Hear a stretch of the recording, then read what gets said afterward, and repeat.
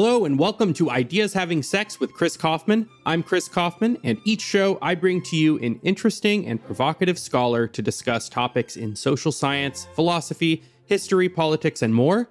If you enjoy what I do, please take a minute to subscribe to the show and to give us a rating and review wherever you listen.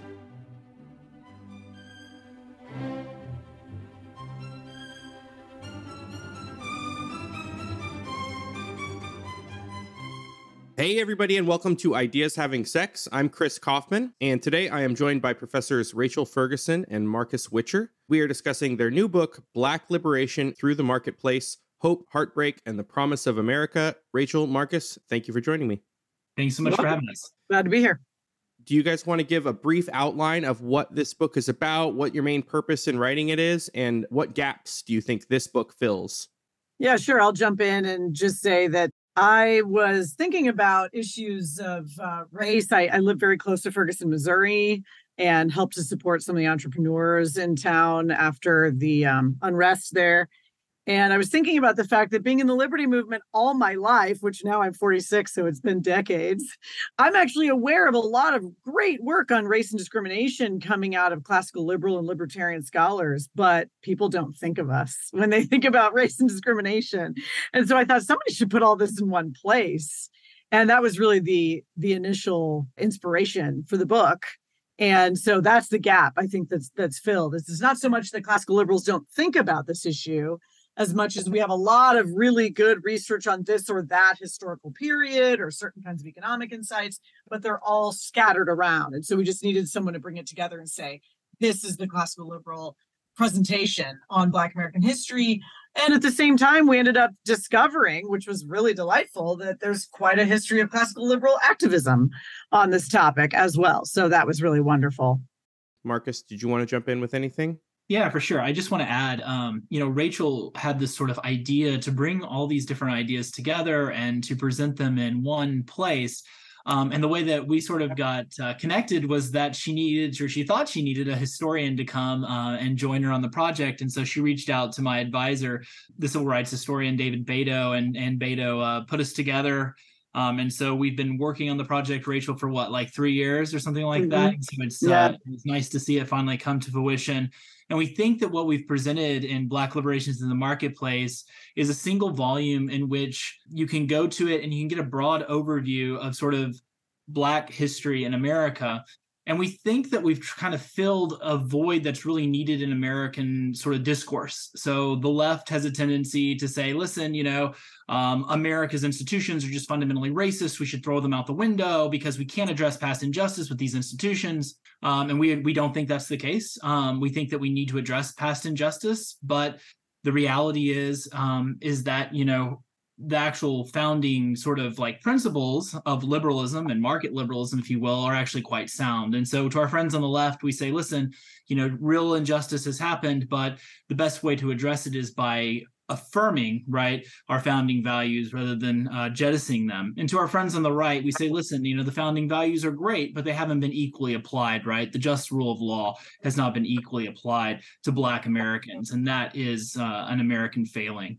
Yeah, you mentioned at some point how the injustices in American history or contemporary injustices stand out more starkly here because they stand against a background of values that are so universal. All men are created equal. You don't hear these complaints as much in Brazil, you mentioned, for instance, even though they abolished slavery later than the United States, because the values of slavery and hierarchy don't clash.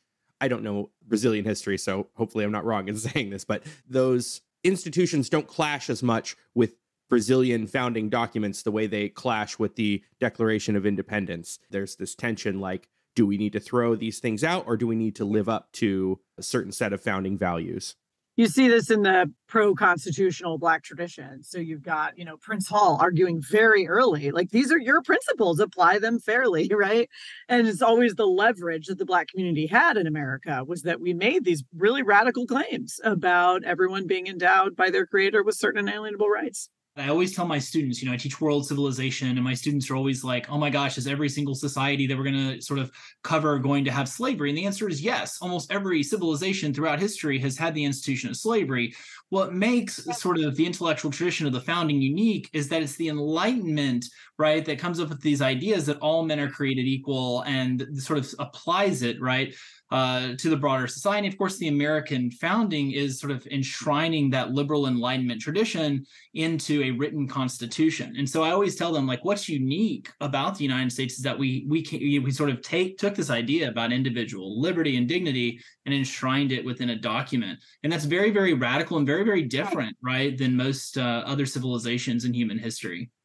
Yeah, I think it was Thomas Sowell who first drew my attention to that the unique thing about some segments of the West, the United States and Britain and other segments, I guess, is that it's the first time that a serious anti-slavery movement was born. And that as a result of that, there is probably, I don't remember if he made this point, but this occurred to me. It seems like as a result of an anti-slavery movement forming, it's probably the case that we have a lot more documentation about the horrors of slavery in a way that wouldn't exist in societies that didn't care to question it so much. I mean, it's not like anyone ever wanted to be a slave themselves, but I don't know if there's anything that predates this era in Western Europe and the United States where there is like a substantial anti-slavery per se, as opposed to free my people or something like that kind of movement. Rachel can probably speak to this a little bit more. I know that there were some anti-slavery writers all the way going back to the Greeks, right, and Aristotle, but they were a very fringe sort of group, right? Rachel, you're the philosopher. There were a couple people who had written sort of, about the complete abolition of slavery, but those ideas were considered extraordinarily fringe in Greece. But that's sort of all I can think of right off the top of my head. No, there are writings in the early church that are totally anti-slavery, and the idea is how can you buy and sell the image of God? And that I'm quoting there from an early writing. I'm not going to remember the name, but an early church father. And then medieval period, there was serfdom, but not slavery in Europe. But it all reasserts itself, right, in the early modern period, and so which we could argue is economic in nature. I mean, once again, that might be Marcus's area more than mine, but I do think that what could be unique are the actual accounts, the slavery accounts. So it's one thing to make a philosophical argument that something shouldn't be done. It's another thing to try and sort of shock the conscience of people in an activist way in order to get them to do something different. And we do have a lot of that, you're right, in our abolitionist history that's very unique. Why do you guys focus on the marketplace as a source of liberation? This is in the title and substantively throughout the book. This is not surprising to someone who is in the classical liberal or libertarian tradition, but it might seem like an odd choice for people outside of it. Do you want to say something about what's liberating about entrepreneurship and the marketplace?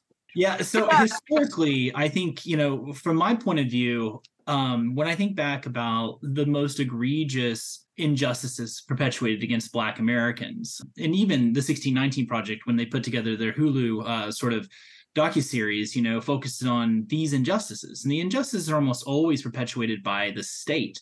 If we think about the various different programs that we talk about in the book, right? We talk about the highways, we talk about the concerted effort on the FHA, right? Redlining, etc. It just strikes me time and time again, as we sort of go back in the past and look at where the injustices originated, they almost always have government at their origin. And even going back to slavery, if you think about the protections that government provided for slaveholders, this did not occur within an organic market economy. Indeed, many slaveholders considered themselves anti-market or anti-capitalist, at least, right? George Fitzhugh, sort of these individuals in the South also argued that, we provide a better life, the sort of paternalistic slaveholding tradition than those Northern industrialists who have quote unquote slave labor. And so as a historian looking back, it always struck me as odd when people argued that, sort of free enterprise, market capitalism, and entrepreneurship somehow were at odds with Black liberation, because we see people like Booker T. Washington, even if you could think of W.B. Du Bois and the ways he used sort of liberal values of freedom of the press, Ida B. Wells, in order to sort of try and liberate themselves.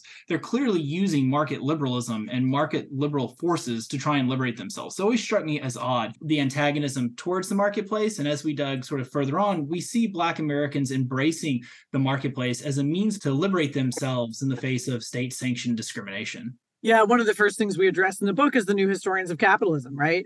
This is where you get lines like the line from Kendi where he says, capitalism and slavery are born twins, something like that, because the new historians of capitalism are saying, hey, a really great way to get rich and build an economy is to exploit and enslave people, because that's what we did in the United States of America. And we built all this wealth based on the backs of slaves. But what you find out when you really dig in a little bit, like in Ed Baptist's book, the Half Has Never Been Told, is that he's getting things really wrong, right? He thinks the cotton industry is 50% of the American economy. It's only 5% of the American economy. And he thinks that they're getting more work out of enslaved people through increased forms of torture. And actually, they just grew the cotton bolls a little larger, things like that. And so what you find is that the Southern slave economy made a few people rich, a few plantation owners who were just a few families, and it made the rest of the Southern economy very poor, which is exactly what Adam Smith would have predicted. Why? Because slavery shuts out a section of the population from improving their human capital, from moving to where their labor is most needed, from inventing things and buying and selling them, right? And so we're all poor because we're not exchanging with those people in our economy. And so it doesn't make them worse off and us better off. It makes all of us worse off, except for maybe the very few who are directly doing the exploitation. But I might even argue not them. I mean, look at Southern infrastructure, look at Southern industry. I mean, it was 100 years behind by the time emancipation came around. This was not an innovative society, and they were quite proud of that fact, right? They were more feudal kind of in their culture. And so what you see is you have to clarify some of these things with people, because we have such a constant yarn about the relationship between slavery and capitalism. We don't even use the word capitalism for that reason in the book. We just use the word markets so that we can explain that, no, I mean, actually what makes markets work really well is people being free. Human beings being free is literally the basis of why markets work so well. They can move, they can innovate, they can improve, etc. So Baptist, his book, and the New History of Capitalism, this is the scholarly bedrock on which the 1619 Project was built around, right? Which is my understanding, biased being a libertarian and reading people like Phil Magnus, is that there's like a decent amount of shoddy scholarship there. Is that kind of a consensus position among historians, or is it controversial? Is there a lot of people that think that these numbers are right around cotton or something, or is it pretty widely accepted that it's not so hot? Yeah, so I mean, economic historians have dunked on this, right? The original sort of source of the data that Baptist and others got it from have written papers or responses saying that the data was, misinterpreted by him. So it's very clearly incorrect, and there's a consensus that it's incorrect. And, just to speak quickly on the sort of 1619 Project, I mean, I do think there's some good quality essays in there. And I want to emphasize that. I think Phil Magnus was recently at Huntington College, where I teach, and he, I think, said that 7 of the 10 essays, right, are unobjectionable in terms. Their essay on criminal justice reform is quite good, right? Their stuff on culture is quite good. There's really only 2 essays, maybe 3, that are problematic, and that, of course, is the one based on the New History of Capitalism, the sort of linkage of exploitation to capitalism, as if we could exploit our way to economic growth and prosperity, which I think is absurd.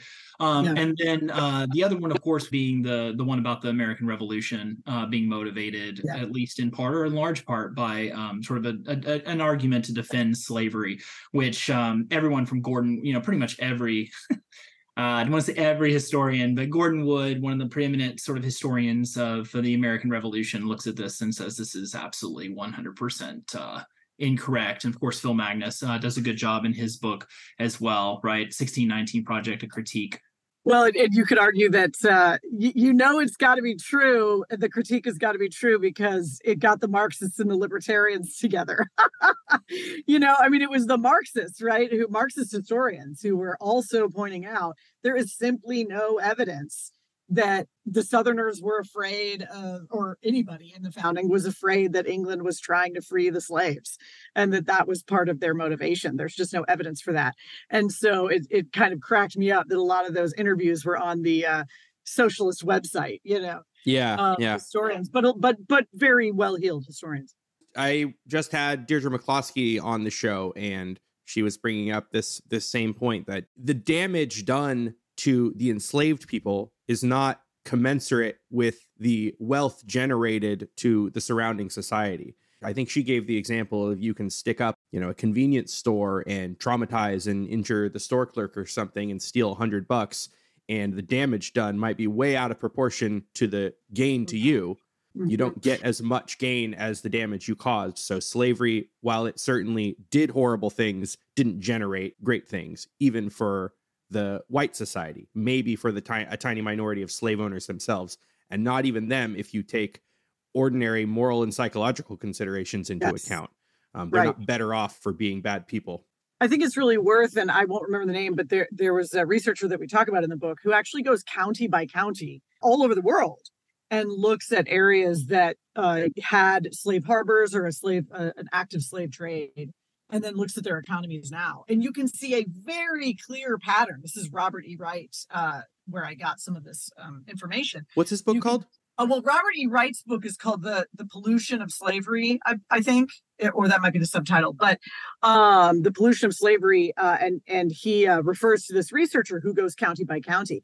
And you can just see that even today, the economies in these places are far behind other areas that are comparable in every other way, besides the fact that they didn't have slavery. And so the evidence is pretty overwhelming for the classical liberal view that we've had ever since Adam Smith, right? Slavery is neither moral nor efficient. Do you think that the detrimental effect is worse for the places that engaged in the slave trade than it is for places that engaged in just widespread slavery? I believe that's what the evidence shows. So you can see a kind of gradation there. That if the slave trade itself was occurring in that place, it was even worse. And we know for sure, I mean, if you look at Africa, we can go all the way back to the slavery that was occurring between Arabia and Eastern Africa, which was hundreds of years before the transatlantic slave trade. You can see how, for instance, in that case, there was a gender imbalance, right? So they wanted females, especially in the transatlantic slave trade, we wanted males, especially.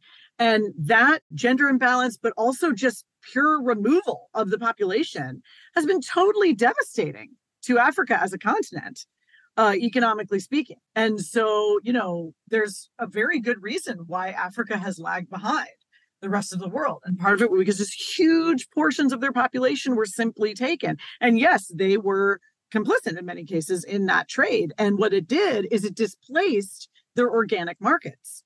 So their markets of cotton or of fruit or of sugar, whatever it is that they were growing got replaced by the slave trade, which then undermined their own local economies because they were losing their own people and having that sort of demographic hit on their economy. And so it's, we're still dealing with the fallout from that today.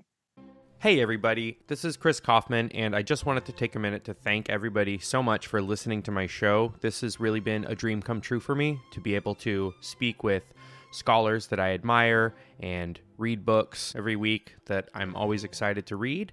This is still a small show, still a new show, still growing, and I appreciate everyone listening so much. If you want to help me grow my show, the simplest thing you can do is to write a review, just a short review, a sentence or two, on Apple Podcasts, or just recommend it to a friend. So I'm just reaching out to you to beg you humbly on my knees to please do that. I'm going to try not to bug you too much about it, but here I am bugging you. Anyway, back to the show. Something I'm really curious about and have been is the various ways through history that slavery has affected incentives today and the descendants of particular slaves, how their fortunes today might differ. So I've got two questions, and I'll start with, are there differences in the Americas, for instance, in the particular structure of slavery that redound today? For instance, I seem to recall learning that there were some areas in the Caribbean maybe that allowed slaves to keep private plots of land, and that cultural effect of fostering some level of independence and entrepreneurship worked out much better than areas where slaves were not allowed to keep a private plot and were not therefore able to develop habits of independence and entrepreneurship or something. Do you want to comment on that? Yeah, so we actually do talk about the ability of some enslaved people in the United States were given little plots that they were allowed to farm for themselves. And some of them did use these in an entrepreneurial way. And it's actually quite a contrast seeing how hard they would work to be productive on that little plot versus almost sabotaging of their work for the master, as you can imagine, as any of us would do in the way we're incentivized. And so we actually do have records of enslaved people secretly making deals with other farms, getting found out by their quote unquote master, who's shocked to find out the amount of money they were able to make. Sometimes they sold to their own master. And so I actually think that there is an element of that in America as well, and that Black Americans have tended to be very entrepreneurial. There was a large desire after emancipation to own their own farms, a desire that was crushed, of course, by our political decision making, and they had to shift into sharecropping. But even sharecropping felt more like ownership than working for wages, where you would still be under somebody with a whip above you, right? It would feel more like what you were doing on the plantation before. And at least with sharecropping, you felt this is my little area and then I make my percentage. And so, yeah, I think those differences can matter a lot. It can also matter a lot, like how big the group of enslaved people is. So if you're one or two enslaved people on a farm, those were often more familial relationships, just because how could they not be? You're working side by side every day, versus a plantation owner who is afraid of rebellion from hundreds of slaves and is going to be so much more cruel and oppressive and distant in order to protect himself, basically. But at the same time, on the big plantations, you had a little more things you could do in secret, right? Because you didn't have enough oversight. And so that was part of the story of the Black church, for instance, is that you could sneak out at night and worship at night and develop in these hush harbors and develop the Black church slowly over time in a way that you couldn't if you were on a more isolated farm. There were just a few of you. So there's all sorts of things that can come into play in terms of both Marcus and civil society. Are you aware of any good studies that document contemporary differences from the descendants of slaves descending from groups or areas of the country that allowed more independent farming versus those that didn't? I think that there are higher incomes from Caribbean Black immigrants to the United States, and some of that difference could be explained by that. Some of that difference could also just be selection effect of who immigrates. So it's confounded. I don't know if there are similar studies within the United States. So I'll just say two things. One thing is that at least in Mexico, I know you were able to buy yourself out of slavery. And that's actually sort of how it ended in Mexico, is that people, that was done sometimes in the United States, but oftentimes it wasn't allowed. So there would be a state law against freeing your slave unless you sent them to another state or something that they didn't want to do. This is another way that the state supported and actively suppressed. Yes. And so in other places you could buy yourself off, so to speak. And I think that could obviously make a difference. And just unilateral manumission from the slave owner was also not always allowed, right? That's right. Yeah. So people oftentimes felt trapped. I mean, there are actual cases. There was a famous Methodist case that actually had to do with the split in the Methodist Church, where the slave owner said, I have 2 teenage slaves. They don't want to be moved to another state where they know no one. And I'm not allowed to manumit them without sending them away. They're not allowed to be in the state as free Blacks because they didn't want too many free Blacks. And so he said, I'm basically just keeping them as slaves just for their own kind of protection because I don't know what else to do. And they wanted him to be, kind of legalistic about it and free the slaves because Methodists didn't believe in slavery. So it was like a very contentious question. And the other thing I'll throw in here is that free Blacks, the descendants of free Blacks in America today, are consistently far wealthier than the descendants of actual slaves. You can see a huge difference just between people who had their freedom, even though they were still oppressed for their race, they had their freedom and weren't actually enslaved versus those who are dealing with the legacy of slavery. So 2 things. One, for audience members who don't know, manumission is just a fancy word for freeing. That's, you can free your slaves, manumit them. And my next question was, and you just answered this, but I'm wondering if you have any specific recommendations for works that go into this, is documented differences today between people who were descendant of slaves freed from the Civil War versus freed earlier, like in the 1830s in the North or something, versus those who were freed even earlier in the colonial era. Is there like a dose-dependent effect on how many generations of freedom you're descended from and how well people are doing today? Has anyone attempted this kind of study? I'm not aware of it. I would think it would be fascinating if they had, but I know that data about free blacks, but I'm not aware of a deeper study on that. And to that point, Chris, I think that also those families and those people who ultimately escaped the Jim Crow South, right, earlier, I think they had better outcomes economically, right? So the faster you got out of, the environment of state-sanctioned discrimination, right, the more economic opportunities you had. And even though Northerners were still, by and large, racist, right, didn't believe in sort of the equality of the races, you still had better outcomes, right, than people who remained in the South for longer. Yeah, some of it was just the existence of cities. So Robert Higgs points this out. A really great book is Robert Higgs' Competition and Coercion, which is all about post-emancipation up to 1910, Black economic history. I highly recommend this book. It is so good.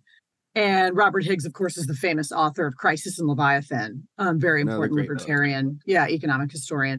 And he does such a great job in that book. And he points this out, which is sometimes you just needed to get to where you could get better jobs, right? In the North, there were more cities. There were just more urban areas where there was more opportunity. And so being able to get there in the first migration and then the second migration made a big difference. What's interesting now is that a lot of Black entrepreneurs are moving back south. It's Houston and Dallas and Atlanta, and places like that. I mean, literally the top 10, and I can find this website for you if you want it, the top 10 best places for Black entrepreneurship in the United States, 9 out of 10 of them are in the South.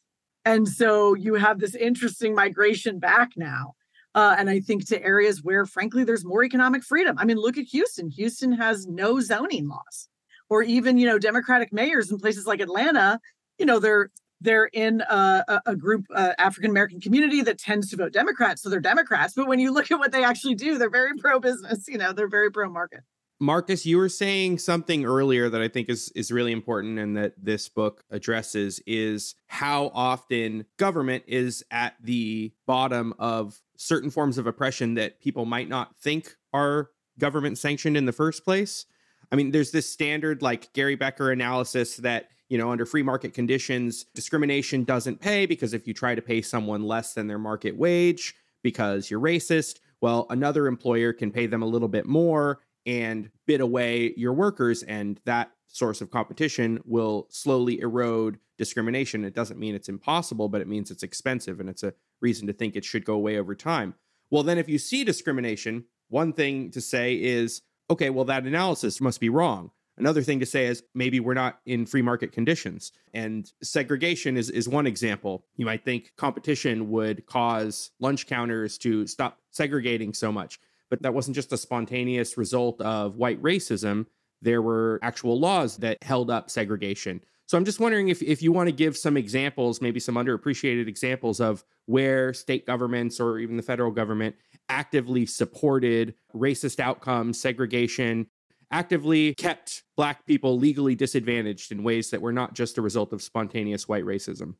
Yeah, so there are lots of examples, obviously, and we detail them in the book. I think I want to touch on maybe 2 just real quickly. And the first, of course, Rachel and I we talked a little bit about sharecropping, but I think the sort of analysis of, it costs, right, to discriminate is shown in sort of that example of sharecropping. The people who discriminated the most against sort of their sharecroppers could go and bid up their shares elsewhere. And that's what we see over the course of the late 19th century is that even people engaged in sharecropping, which, Rachel and I don't think is a great system, right? Can you briefly just say what the system of sharecropping was for the audience? Yeah, Rachel, do you mind just defining it real quick? Yeah, so you could go and work for a wage, but as I said before, you didn't really want to do that because you've still got your foreman, whipping you, right? To keep you going. With sharecropping, you're given a certain section of land, and then you keep a percentage of the produce, and the owner gets the rest. And so oftentimes, and whites participated in sharecropping in huge numbers too, poor Southern whites. And so what you would do is at least you felt like you were running the show, right? You could decide what hours you worked and things like that, and you could keep the produce in terms of your percentage. But if your percentage was 10% or something, right, of course, the owner would want to keep that as low as possible. It's more like paying a large tax than being actively overseen as a slave. Right. And so what happened was you had one more freedom. You didn't have courts that would care about your property rights or anything like that, but you did have the freedom to move, which means you could go over to Farmer Jones and say, hey, I'll work for you for 20%. And so over time, they were able to bid the farmers against one another and actually push up their shares as high as 50%, where it's really starting to pay off to put in more work on your farm. So, once again, not the greatest. Everybody really wanted their own farms, but 40 Acres and a Mule was canceled after 9 months by Andrew Johnson. And so, we settled for sharecropping. It was better than nothing. Yeah, one specific example that I think is really telling about the ways in which government basically forced segregation upon unwilling populations, both black and white, is the case of streetcars. So there's a famous article by Jennifer Roebuck about the ways in which streetcars were segregated. And what she does is she has case studies in all these different southern cities to take a look at where did these laws originate from? Was there already segregation on the streetcars, and then government came in and just sort of solidified the segregated, sort of sitting arrangements? And what she found actually is that whites and black Southerners basically mingled to at least a certain extent on the streetcars. And that, what ultimately happened is that, the companies were opposed to the segregation laws being put down because it was much more costly for them to run two separate train cars, for instance, or streetcars to force sort of, segregated areas. And so what actually happened is it was local governments in which basically whites were willing to vote for sort of politicians to force segregation because, they didn't want to pay for it in the Becker model by higher fares or whatever, but they're willing to vote for it. But interestingly, when it was implemented, oftentimes on streetcars, whites would actually buck the fact that they couldn't sit in the back of the streetcar. Or there was one famous example. There's one example of a man who got on the streetcar and he was really sweaty from working and stuff. And there were three white ladies who were sitting in the front sort of seat. And he comes in and he doesn't want to sit next to them because he smells bad. And so he goes to the back of the streetcar and he gets arrested. He gets arrested because he refuses to sit where he's supposed to sit. And there are boycotts, of course, from 1895 to 1905 by Black patrons. And they come up with some really fascinating and interesting ways to try and fight against this, including creating their own companies. A little later on, they also developed jitneys, which were little cars that would take people from place to place to try and get around segregation. Yeah, Uber that ultimately got banned, of course, regulated out of existence. But streetcars are an interesting example. You would think that the segregation would come from the people, right? From whites or from the companies. But that wasn't the case. It was governments that coerced and forced that upon the companies and upon an unwilling populace. And in reality, and according to the Roebuck article, people were still not complying years later. They were just not complying. So there's oftentimes these rules that are on the books, but businesses sort of not complying. And I think there's other examples of that across the South as well, where companies would have liked to have provided integrated services, but are not allowed to, right? Because of Jim Crow legislation. Yeah, I wanted to add, everyone should read The Color of Law by Richard Rothstein. This Great is book. Such an important book. Yeah, it's just excellent. And I was very surprised to learn that a lot of the redlining efforts that the Federal Housing Administration undertook was actually creating artificial segregation, segregation that wasn't there before, right? And so it was common around a factory to have sort of an Irish street and an Italian street and a Polish street and a Black street. And, people were very close to one another. They might not have been on the same street, but they were on the same neighborhood because they all worked at the factory. And over time, they started to push the whites out to the suburbs and then relegate the Blacks to the inner cities and refuse to insure their mortgages so that they didn't have home ownership and so forth. And that happened to other communities too, not just Black people. But the point is that it was very much a social engineering kind of effort. And I can say the same for what Marcus is talking about in the South. Southerners had a terribly racist system, but they lived together. They lived near each other. They lived in the same households, right? And so to separate them was very inorganic. It was very artificial. And that was pushed by the white supremacists because they didn't want intermarriage and things like that. If you go up to the North, Northerners sound a lot less racist, but they don't want you living anywhere near them, right? And so you have all these sunset laws. You have the most segregated cities in the United States today are Minneapolis and Cincinnati and St. Louis. They're not in the South, right? Because white people in the North weren't used to Black people. And so they didn't want to live near them. And so, yeah, you get this very artificial kind of imposition going on with Jim Crow. Do you guys want to say something about cities like Mound Bayou and these independent communities that were founded by Blacks in the South? I don't know if they were founded in the North. I find it super inspiring, but I'm also just curious how these cities were founded. Were they literally independent from the legal structure of the states, or what was the interaction between some of these cities and state law enforcement or local law enforcement or federal or whatever? So my understanding, I mean, once again, the best person to have on to talk about this would be my graduate school advisor, David Beto. I mean, and I did. Oh, you had him on. Okay, great. Yes. And so he's the guy who would have all the answers right off the top of his head. But my understanding is that these were oftentimes incorporated within the normal sort of like state processes, but they were founded specifically, right, to be a Black community where Black Southerners, Black Mississippians, in the case of Mound Bayou, could come together and create vibrant communities where they didn't have to worry about the White Citizens Council or the KKK or other things like that. And they are extraordinarily inspiring, right? When you see the type of economic prosperity that some of these communities were able to produce, we also see, there are also just neighborhoods that are extraordinarily prosperous in places like Memphis, for instance. Ida B. Wells is part of an extraordinarily prosperous neighborhood in Memphis that ultimately, doesn't completely disappear, but declines because there are a lot of Black Americans leave because of lynchings that occur there. Same thing in Greenwood, right, in Tulsa. But the Mound Bayou example, and there are hundreds of these across the South, right, of free communities where people came together, voluntarily associated, developed the skills, provided, created a marketplace free of intimidation, discrimination. And the interaction with the state, I think, is a tenuous one, right? Because if you think about the case of Black Maverick, TRM Howard. TRM Howard, when he starts to speak out, right, against the various different restrictions and against the White Citizens Council, he doesn't get support from state troopers, right, in the law enforcement, white law enforcement. And so they have, these communities had their own sort of police and other things like that. And of course, in his case, he would oftentimes take matters into his own hands, loved guns, was armed frequently, including to protect Emmett Till's mother during the trial of the men who had killed her son. And so, those are amazing examples of Black Americans embracing free enterprise and ultimately self-segregating away from white communities because they thought it was the only way, right, that they could ensure themselves that they wouldn't be targeted by violence and discrimination.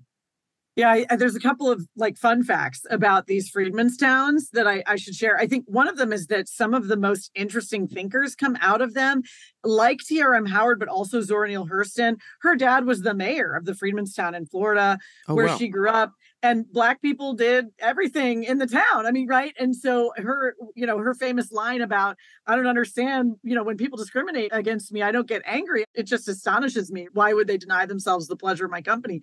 It's such a great line. And I think there's a confidence that comes out of the Black Americans who are in those towns because they're doing everything themselves. Right. And they're not under this sort of oppressive gaze, right, of people who are calling them less than. So I think it's really interesting. I know that there were a bunch of incorporated ones, but there were also a bunch of unincorporated ones who just never bothered to register with the state. And one of the most interesting fun facts about them is that some of them actually opposed Brown v. Board of Education. Mm-hmm. And part of the reason they did is because they were very proud of their local Black school. They had never been mixing with whites, and they didn't feel that they needed to do it now, And so it might explain some of Zora Neale Hurston's pushback on Brown v. Board and so forth. They were very independent, strong communities that I think generated very creative people.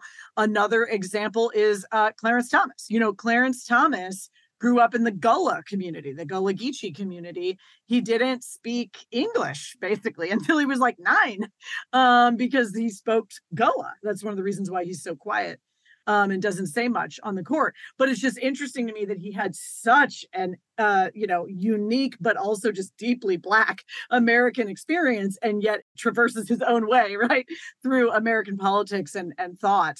And doesn't feel beholden necessarily to the expectations of what Black Americans need to be doing. And if anyone wants to hear more about TRM Howard, Really interesting guy. I had David Beto on to talk about his and his wife's biography of T.R.M. Howard on episode 11. So check that out. And I didn't know that he was your advisor, Marcus. So that's really cool. I love David. What role did civil society play in Black life that is underappreciated, especially as it pertains to mutual aid societies, since we're talking about David Beto? Yeah, mutual aid societies were extraordinarily important for Black Americans, especially in the South, in a place where they couldn't engage in politics, and a place where they were obviously sort of excluded oftentimes from the public sphere. And what mutual aid societies often were is they served as sort of insurance. They provided insurance for their members. So you get health insurance, life insurance, sort of sick insurance, if you will, from your mutual aid society. You know, everybody would chip in, you know, a nickel or whatever it was. And then, you know, if Chris was sick, Rachel and I would go over to Chris's house and make sure that Chris was actually sick, right? And once we verified that he was sick, they would pay out a certain amount of money. And so they served as a safety net at a time before, you know, the government played that role in the 1930s. That's Beto's probably most famous book, From Mutual Aid to the Welfare State. It tracks that evolution of civil society providing those types of, you know, social safety net to the government providing it. So they played that role. But what we found as we were doing research for this book is they played a really important civic role as well. At a time when, you know, as I said, Black Americans were oftentimes excluded from politics. You could be the president of your local chapter, right? You could go and you could learn about the Declaration of Independence. You could learn about the Constitution. You could read the 13th, 14th, and 15th Amendment and know, right, that you weren't getting a fair deal or a fair shake out of the American system. And interestingly, the mutual aid societies also provided a foundation for the later civil rights movement, especially the actions of the NAACP, because they trained Black lawyers very early on, because they had to fight a whole slew of lawsuits by white mutual aid societies who didn't like the fact that the Black Elks called themselves the Black Elks, right? The Elks, which was the white Elks, literally sued them. And so the Black Elks had to train lawyers in order to defend themselves, and ultimately won that battle before the courts. They got to keep their name. And many of those lawyers ended up going and being employed in the NAACP after it was founded. So mutual aid societies, I think, were extraordinarily important to building that civil society, right? That robust civil society, and providing a foundation upon which the civil rights movement was able to ultimately be successful, right?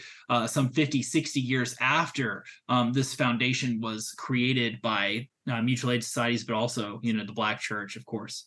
Yeah, we decided to do actually a whole chapter on the Black church because Lincoln and Mamiya call it the cultural womb of Black America. And it, you know, I think partially because it's an area of life where you're not being ruled by whites, you know, you're not being told what to do and you're not being overseen. And so your dignity and your leadership is respected there.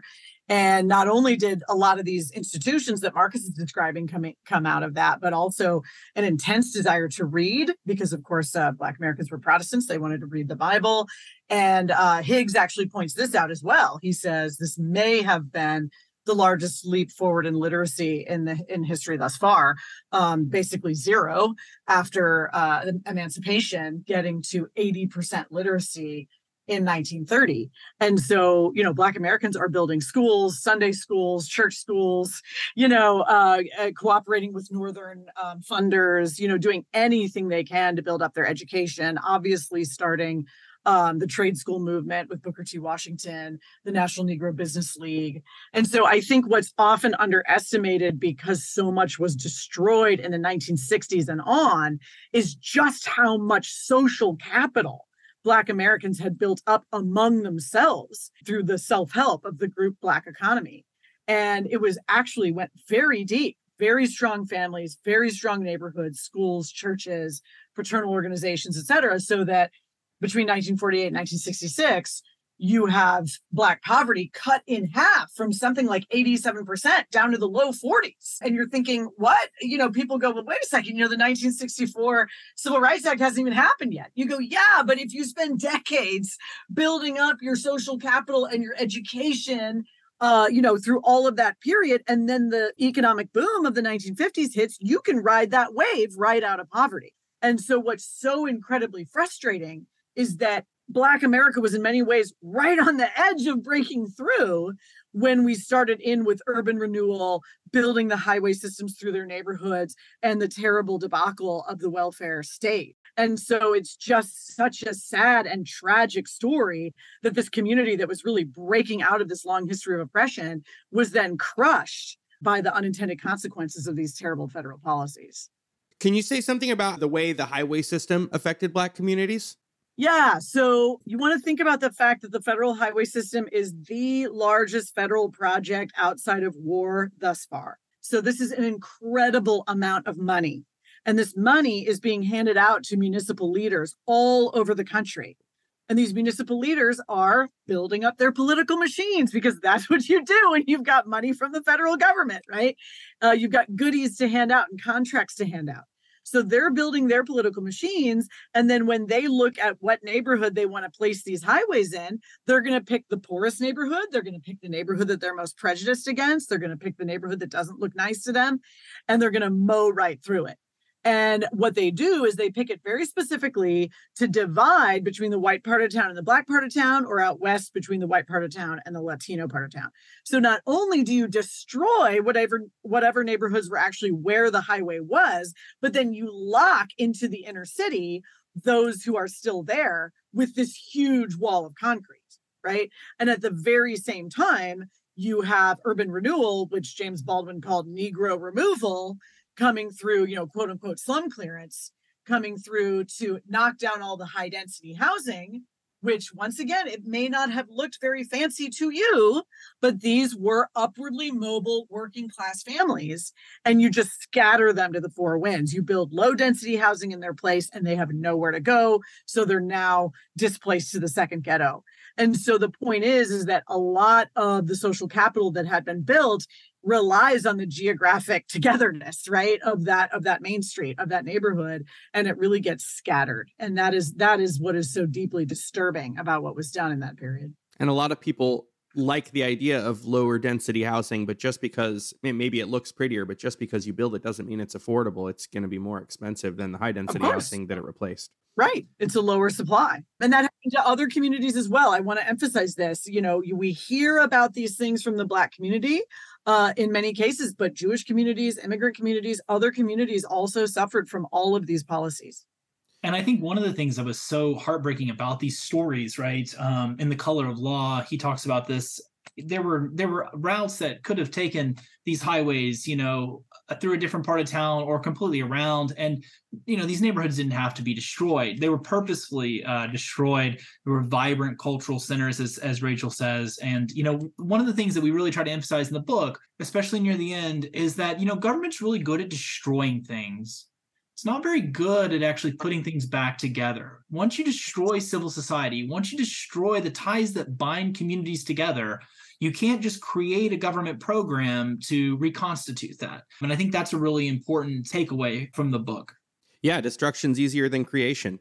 How does your approach to addressing oppression and struggles in the Black community in general, how does it differ from the critical race theory tradition, people like Richard Delgado or D'Angelo or Kendi? How does your guys' approach differ from theirs? And how is it similar too? Right. And so one of the things I always give CRT credit for is that if you go back and you look in our legal history for ways in which exclusion and oppression got built into our legal system, you will succeed in finding those. And they've been good at finding these terrible examples in our legal history. The difference is that they're assuming that this is part of liberalism. So there is hostility towards, or at the very least, very deep suspicion of liberalism in general, the idea that you would treat citizens neutrally. Right, that the government would try to be as neutral as possible between citizens. And so what that means is that they're assuming that because these things happened at the same time, they were the result of the same political philosophy. And what we're arguing is, no. Classical liberalism in terms of an actual practical experiment in the United States of America is only 250 years old, which means that it was bogged down with the baggage of old institutions that are not a part of liberalism by the nature of the philosophy at all. And actually, we see this very clearly among many of the founders who knew that slavery in particular was completely incompatible with a free society, and that if it wasn't gotten rid of, it would spell the doom of the republic. And that was said very overtly by many of the founders and by some of the anti-federalists as well, made the same point.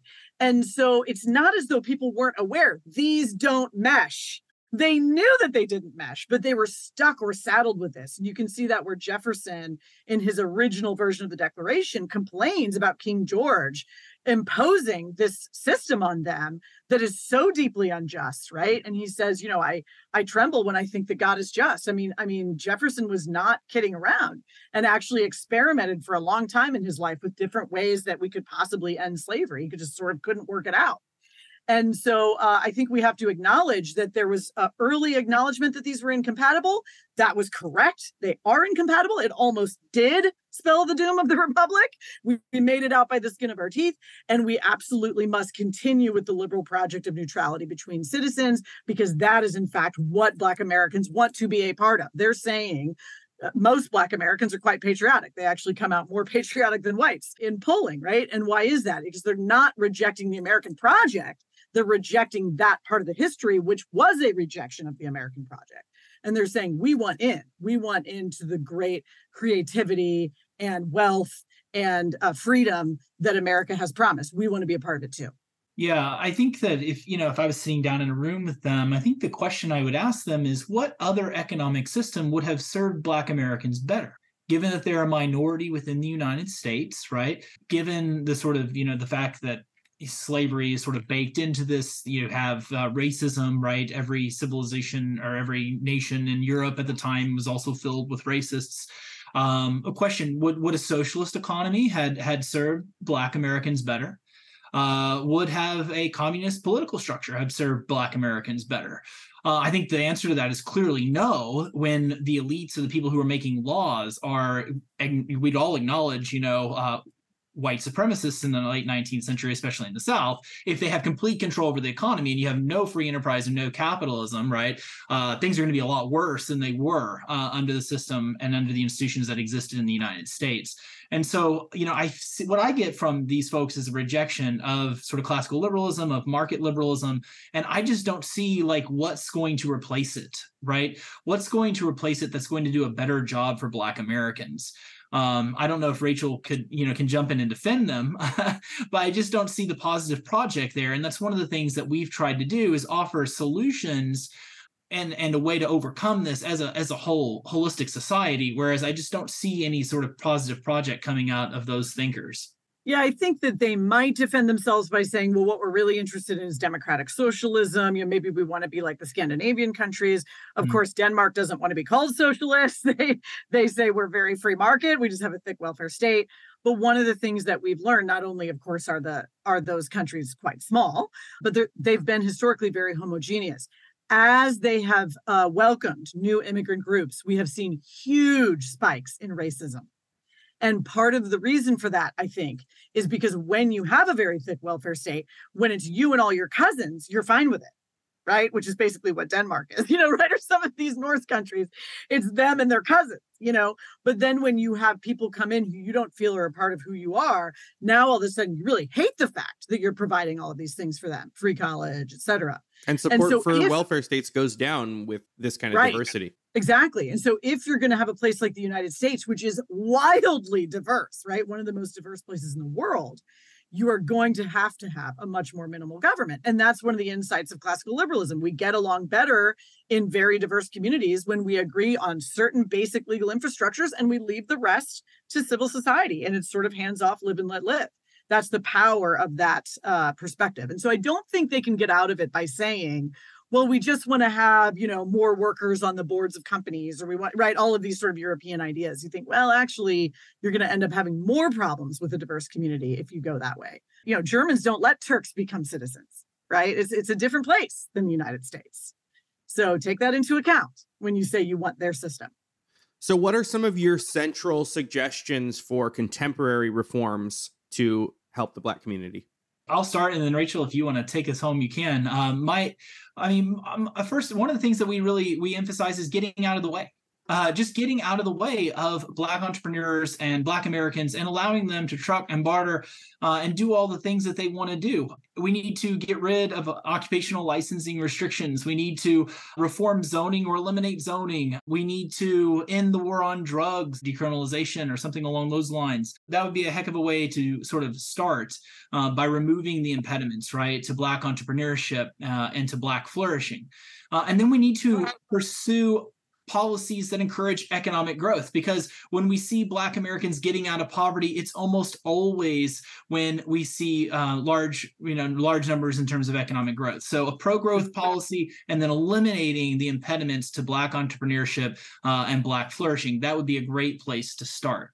Yeah, a really good read is Black Boom by Jason Riley, where he talks about the fact that after the corporate tax cut in 2017, Black poverty actually dropped to 18%. It was the first time in our history that it's dropped below 20% between 2017 and 2019. Of course, with the rise of COVID, we don't know what would have happened if things hadn't gone the way they did, because it's back up to 20 now.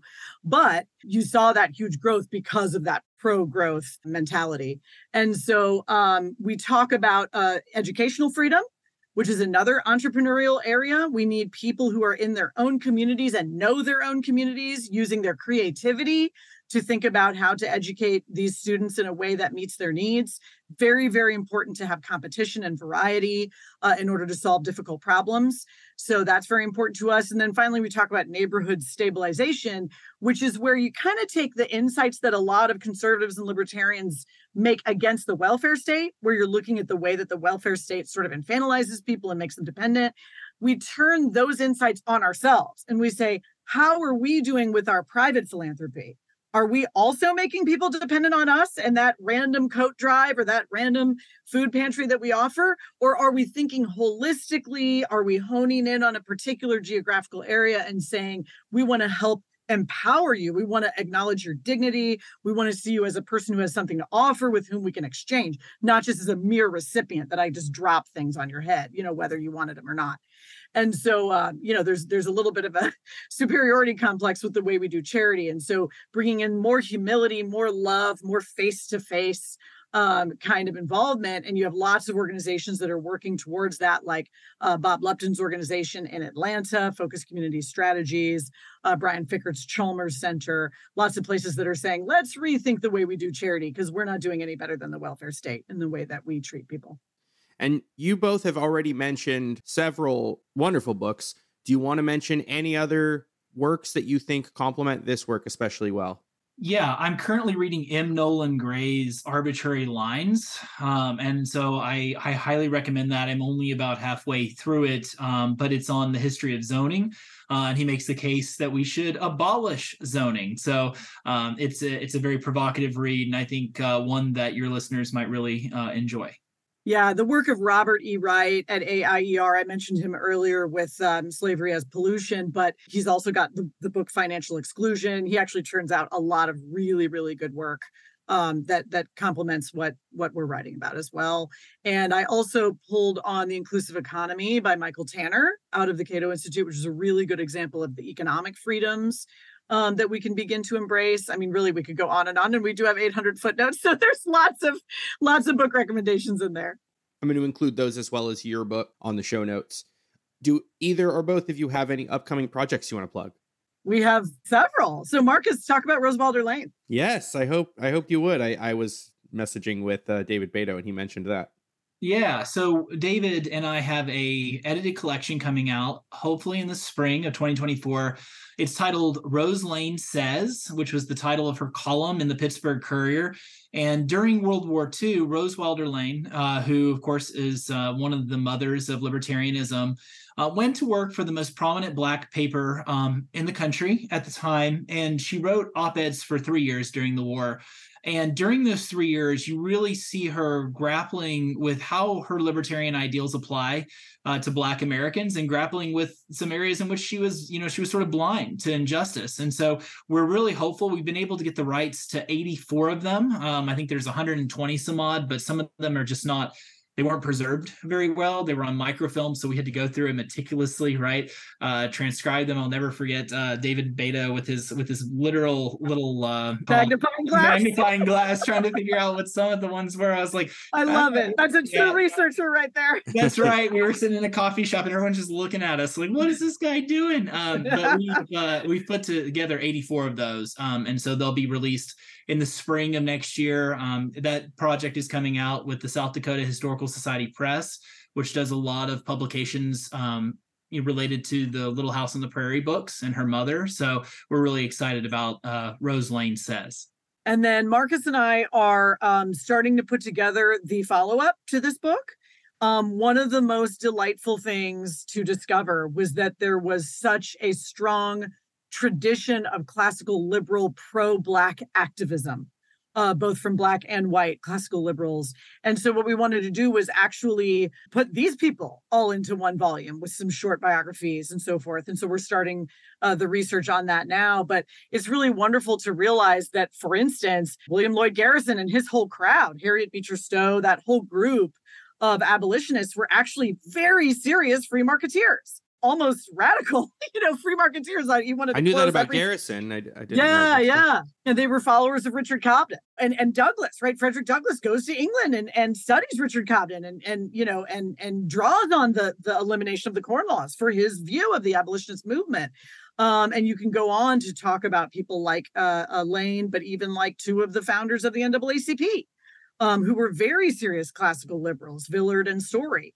And were majorly important in the vision that we could use our own constitutional order to fight for the rights of Black Americans from an individualist perspective. So there's so much great stuff there, and we were so excited to find it, and actually to find that classical liberals don't really have a bunch of virulent racists. We can't find too many people in our tradition that bought in to a lot of the racism that was just very normal among both conservatives and progressives. Of course, progressives don't often admit just how deeply racist and eugenicist their tradition is. And so we didn't get to talk about the progressive movement, but Illiberal Reformers is a wonderful book on that. Thomas C. Leonard, so important. And so all of that to say, it was really kind of neat to see, wow, maybe these principles really do play out well in people's lives, because we saw people really fight hard for Black Americans and reject the racism of their day.